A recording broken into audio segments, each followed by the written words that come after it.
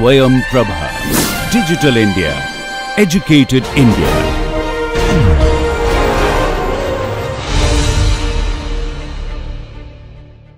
Now moving to next example. Example 6.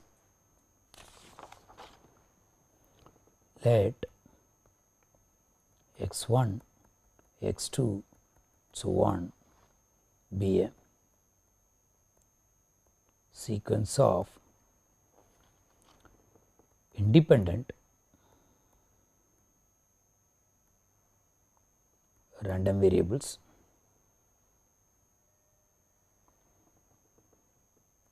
each having probability mass function probability of xi is equal to 1, that is same as probability of xi takes a value minus 1, the probability is 1 by 2. This is valid for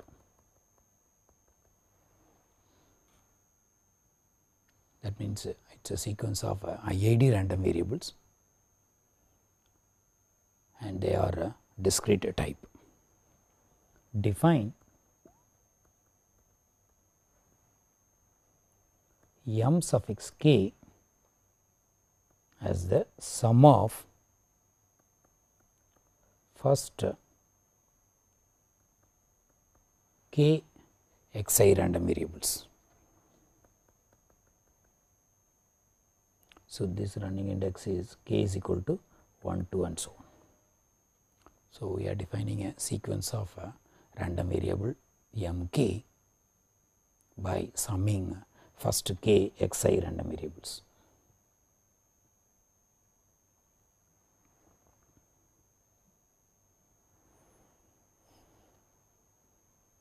For a fixed integer n, we define another sequence of random variable that is denoted by w superscript n of t, that is nothing but 1 divided by square root of n m suffix n times t.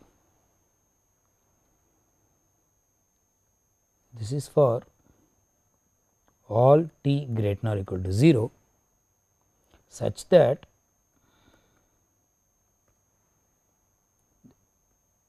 n times t is an integer.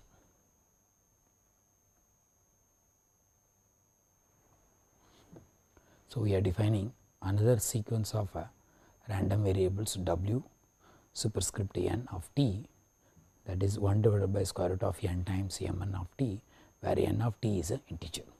So, this is valid for all t greater than or equal to 0.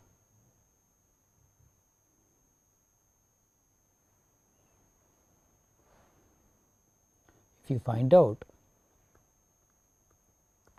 the mean and variance for the difference of the random variable of n of t minus w n of s for 0 less than or equal to s less than or equal to t, this quantity will be 0. That means w n of t is 1 divided by square root of n m n of t, and the way we define the m n of t, that is a summation of xi's, and the probability of xi is equal to 1 and the probability of x is equal to minus 1 is 1 by 2. Therefore, the mean of xi's are going to be 0. Because of that, the expectation of or mean of w n of t minus w n of s, that is equal to 0. Also, if you evaluate the variance of w n of t minus w n of s by finding first variance of xi's, using that you find out the variance of m n of t, then find out the variance of w n of t minus w n of s, that is going to be t minus s. It need a calculation of expectation of xi square, then using expectation of xi square and the expectation of xi's you can find out the variance of xi's. Using variance of xi's you can find out the variance of Wn of t, then you find out the variance of Wn of t minus Wn of s. By using mean and variance for fix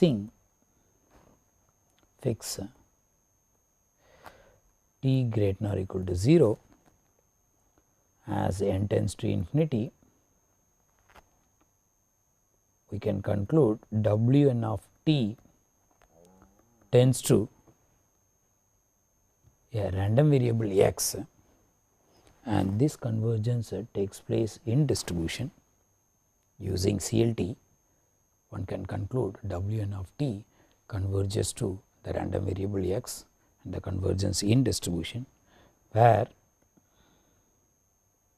x is normal distribution with the mean 0 and the variance t. Using a central limit theorem one can prove Wn of t converges to x in distribution, where x is a normal distribution with the mean 0 and the variance t. This result is very useful in Brownian motion, and this same problem will be discussed in detail when we are discussing the model of Brownian motion.